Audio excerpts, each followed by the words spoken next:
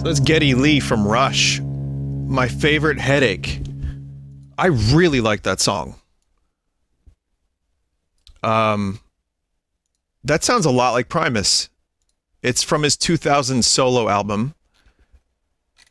And it's the title track. That sounds like a really good like mix of Rush and Primus. Like I know that they've toured together a little bit and they're friends, so I wonder if Geddy Lee was listening to some Primus at this time and was like, you know what, I'm gonna lean into that. But I think that's just I just heard that song recently. Love it. But if you haven't heard Rush, you probably maybe heard Rush. They're pretty popular. Today's Tom Sawyer, mean guy? No? Living in the Limelight? The Universal Dream? No. Closer to the Heart? They're very good.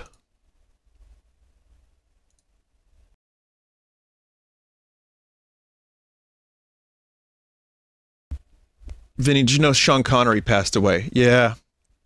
I mean, speaking as like someone who is always kind of asked for a comment on like a famous person's passing, my default comment is it's always shitty when someone that you've grown up watching on TV or movies passes away. Sean Connery, I don't know anything about the dude privately, but I liked him as James Bond. He was my favorite Bond. I mean, Indiana Jones and the, you know, Last Crusade, which might be, I think, probably my favorite role of his. He just was perfect as Indy's father. And there's a lot of good movies that he was in. Zardoz, definitely not one of them. He was wearing a red diaper. That'll be his legacy, I think. Red diaper Zardoz. But yeah, it sucks. I mean, he was 90.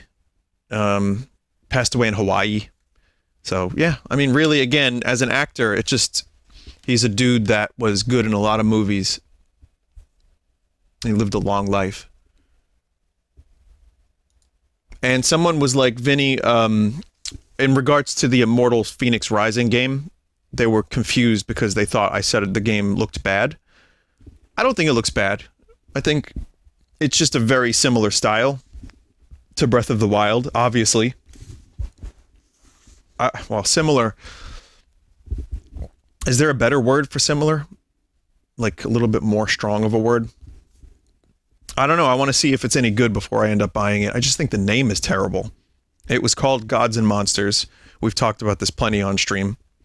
Some rumors that Monster Energy had them change it, or like, you know, you can't say gods in certain countries, but it went from, I think, a pretty strong title to a generic mobile game title. And I'm very curious to see if it's going to be any good, but it looks pretty good.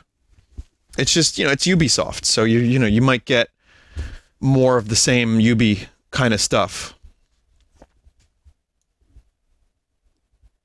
Breathlight. Yeah, it's a breath-like, exactly. And I'm okay with Breath of the Wild influencing games because I love Breath of the Wild and I feel like it was definitely one of my favorite games of the past couple years, and I like the way it was so open-ended. I enjoyed the way the world reacted to everything you did. You could find different ways to solve puzzles and combat encounters. Problem is, you know, there was some lacking story and the dungeons weren't really great, and the sense of progression it was there, but not in the sense of like, you get all your skills in the beginning. So I'm curious to see what other games could do with that formula to take it farther, but still give you the freedom to approach the game in whatever way you want. So I think the influence from Breath of the Wild is a good thing, and I would like to see more games do that, especially the climbing mechanic, minus the rain mechanic. But will these games be good? Will Immortal Phoenix Rising be good? I don't know.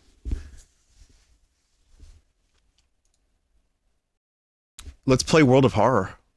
You know, let's escape the world and enter the world of horror.